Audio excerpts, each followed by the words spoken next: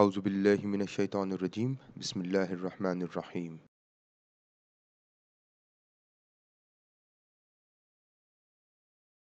In this session, we are going to talk about evaluating structural model predictive power, that is step 4 of our structural model assessment. Now, as part of the structural model assessment, we have had a look at collinearity issues, how to assess collinearity. We did look into how to assess the significance and relevance of structural model relationship. We did assess the model explanatory power. And finally, now we are going to assess the model's predictive power. Now, many researchers interpret the R-square statistic as a measure of their model's predictive power. This interpretation is not entirely correct. However, since R-square only indicates the model's in-sample explanatory power, in-sample here refers to the data that you have, and out-of-sample to the data that you do not have but want to forecast or estimate. So R-square has got the capability to explain or provide explanatory power with respect to the sample that you have.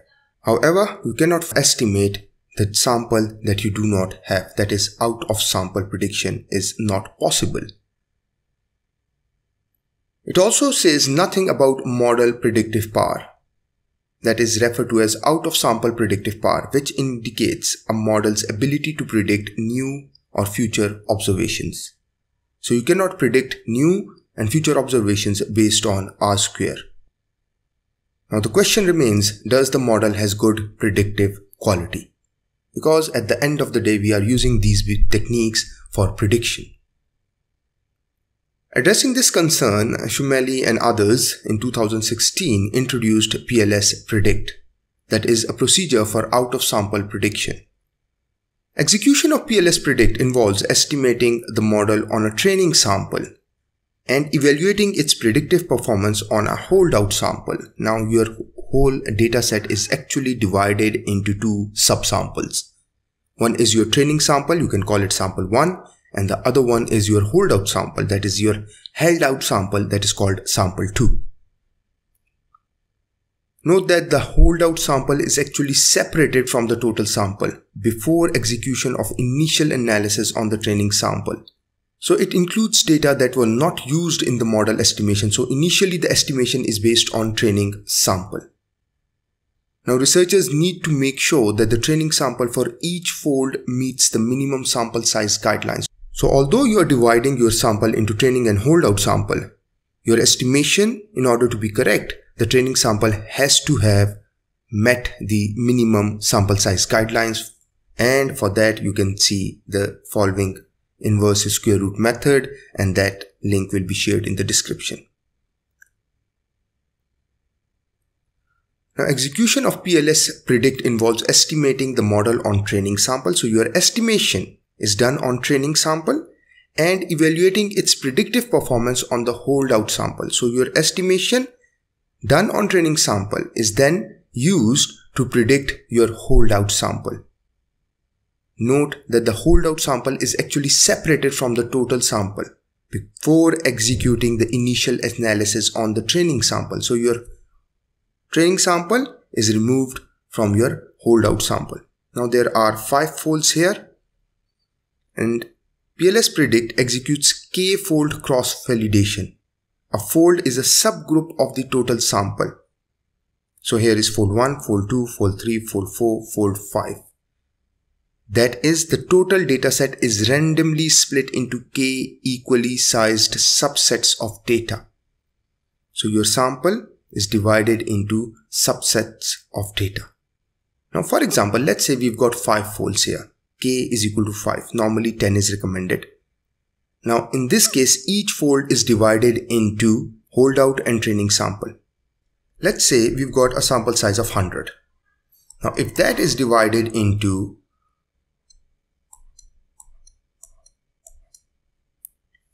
1, 2, 3, 4 training and 1 holdout sample, so there will be 20 here, 20 here, 20 here, 20 here, and 20 here. Now this here is your holdout sample and this here is your training sample. So your estimation is done on training sample, and based on that estimation your holdout sample is predicted. Now this is for fold 1. Now in fold 2, what happens is, in fold 1, let's say this was your holdout sample. In fold 2, this will become your holdout sample and the same estimation will be run again. In fold 3, this will be your holdout sample and the estimation will be done again. And similarly for the next 2 subsamples. Now moving on, PLS Predict then combines k-1 subsets, that is 4 groups of data here, training, these 4 groups combined into a single training sample that is used to predict this particular 5th holdout sample, as we described just earlier. Holdout sample is predicted based on the training sample. Each case in every holdout sample has a predicted value estimated with the respective training sample. So your holdout sample predicted based on training sample, your holdout sample predicted based on the rest of the sample. Again, your holdout sample keeps changing unless or until you do for all the folds. Now a training sample is a portion of the overall dataset used to estimate the model parameters, that is the path coefficient, indicator weights and loadings.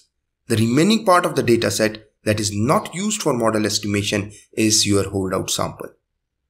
And the training dataset is used to estimate, that is train the weights and paths of our model, and then we use these estimated weights to predict the outcomes in your holdout sample. So in short, your training sample here predicts your holdout sample for each of the folds. And then we evaluate our prediction matrices based on whatever analysis has been done. And there are multiple ways to do this prediction. We do not compare predictions of training and holdout samples.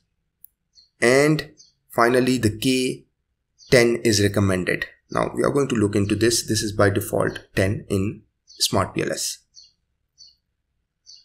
Now the generation of K subsets of the data is a random process and can therefore result in extreme partitions that potentially lead to abnormal solution. Now to avoid such abnormal solution, researchers should run PLS Predict multiple times. Now to assess a model's predictive power, researchers can draw on several prediction statistics that quantify the amount of prediction error in the indicators of a particular endogenous construct. So you look into the error or prediction error of the endogenous construct. Error in here is not an error as in mistake. It is a residual. The lower it is, the better. This is the difference between your actual values and the predicted values. And you want your error to be minimized. You want your values, that is your actual values, closer to the predicted values. Now the most popular metric to quantify the degree of prediction error, how do you assess the degree of prediction error? You use this particular metric, root mean square error. Now another one is MAE, mean absolute error. Now which one to use? In most instances, researchers should use RMSE. But if your prediction error distribution is highly non-symmetric, that is, there is a long left or right tail in the distribution of prediction error for the endogenous variables, then you are going to use MAE. Smart PLS will provide you the graphs for it. Now to assess the degree of prediction error, use RMSE unless the prediction error distribution is highly non-symmetric. In this case, the MAE is more appropriate prediction statistic. Now to interpret these matrices, researchers need to compare indicators RMSE or MAE based on the prediction error with the naive linear regression model. Now what you do is you compare these values here with your linear regression results. So what if you used this model and tested it based on linear regression and then you tested it based on PLS? Is there any difference? Now your prediction error should be minimum when you are using PLS instead of using linear regression model. So a higher error in linear regression model and lower error in RMSE would mean that you have got high predictive power. Now the linear model, that is linear regression model, benchmark values are obtained by running a linear regression of each dependent construct indicators on the indicators of the exogenous construct in the PLS path model. So what happens is you are simply running a simple linear regression model, whereby you are assessing the impact of the exogenous constructs in the PLS path model, that is the indicators of the exogenous constructs, on the dependent constructs indicators. And then you compare the RMSE values with the LM values. And these are the guidelines that we are going to use. Now, when all the indicators in the PLS SCM analysis have low RMSE or MAE value compared to the naive LM benchmark, the model has high predictive power. Now, if the majority or the same number of indicators in PLS SCM analysis yields smaller prediction errors, not all but majority, then you've got medium predictive power. Now, if minority of the constructs indicators produce lower SCM errors compared to the naive LM benchmark, this indicates low predictive power. But when PLS SCM analysis yields low prediction power, that is RMSE, for none of the indicators, that is, the prediction error is higher in RMSE or MAE in comparison to the linear model, then you've got no predictive power. Now, how do we do this in Smart PLS? So let's quickly go through Smart PLS. Here is my model that we've been working on all along. So what you do is go to calculate, PLS Predict, and look at this, number of folds 10, number of repetitions 10. That's fine, keep it to default path, and let's start. Now you won't get any graphical output, so you just have to go to report. Now here are your results for all the endogenous variables. POS was endogenous, OC and others. But before we get on to this one, or whether we want to find out which one to compare, this one with this one or this one with this one. So what we are going to do is we are going to come here. PLS SCM error histogram. That is manifest variables, your indicators and their histogram. Look at the endogenous variables. Here are your endogenous variables. So look at this. Well, it's symmetrical. Not too extreme values here, not too extreme values here. It looks fine. There is no long left or right tail. So it's not, there are no extreme values. Look at this, but there is a tail. Yeah. It's a left-tailed. Look at this. This looks fine. So I guess, yes, we can go for RMSE. Because your endogenous variables, the residual error looks symmetric. Not too extreme left and right tail values. So let's use RMSE. So let's go to our report here, back up. And we are going to use MV prediction summary. Now we are going to use RMSE. So look at this one. This column here, RMSE, will be compared to this column here, LM RMSE. Now if we had problem here, like if we had long left or right tail in the distribution of prediction, then we would have gone for MAE. But in this case, this looks fine. So we are going to come to manifest variables. So let's have a look here. This looks good. If we compare, this is low, this is low, low, low, higher, higher, higher, higher in comparison to these values here. 1.405, 1.414. So this is low, low, low. Look at the values here. So we've got in total 5 and then 8, 13, 13 and 19 and 19 and 5, 24. So we've got 24 indicators, and out of 24, 1, 2, 3, 4, 5, 6, 7, 8, 9, 10, 11, 12, 13.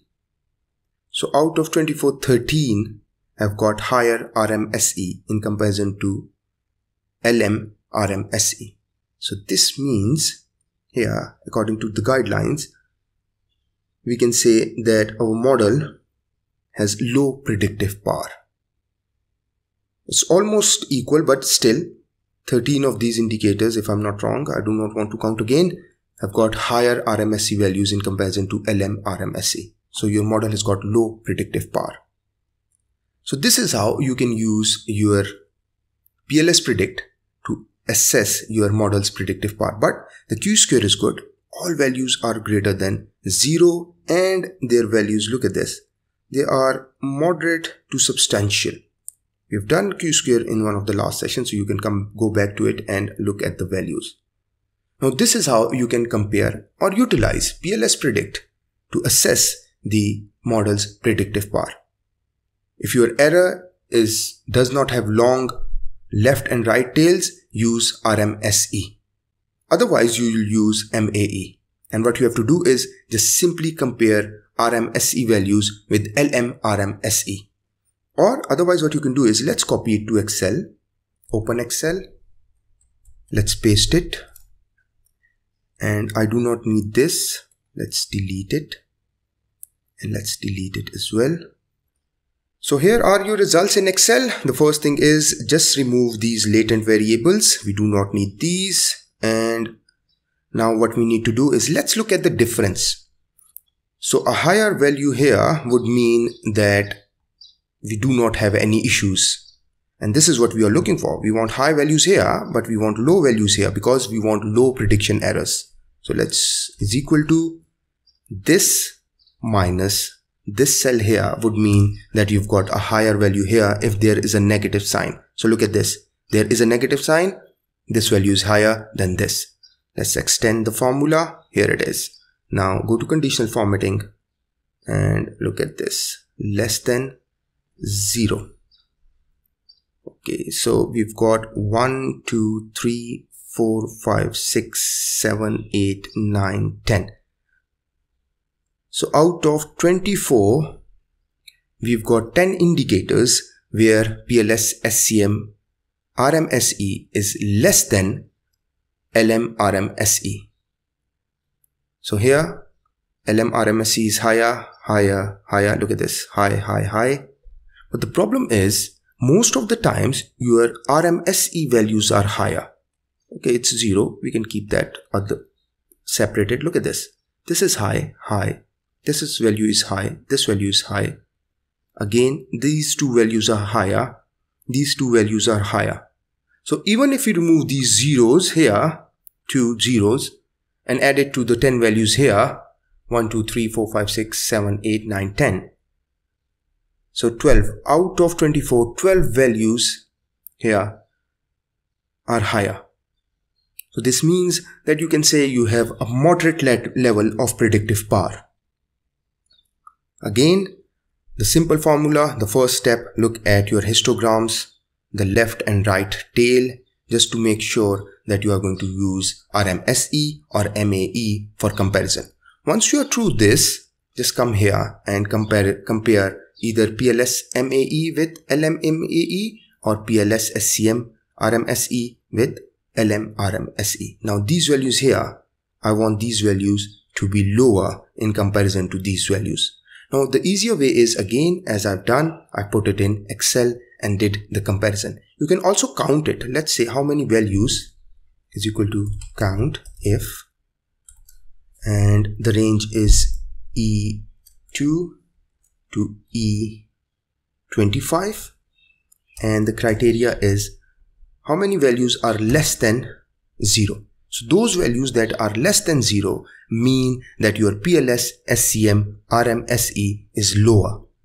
So those values less than 0, let's add 0 as well. Okay, so those values that are less than or equal to 0, this means your PLS SCM RMSE is better. So let's press enter, and 12 values. So out of 24, 12 values have got lower RMSE and 12 values have got RMSE higher for LM. But again, we have used 0 as well to give our model in PLS SCM a better chance to show predictive power. In this case, we can say we can have a moderate level of predictive power. I hope this session would have helped you understand the PLS Predict in Smart PLS 4. Thank you very much.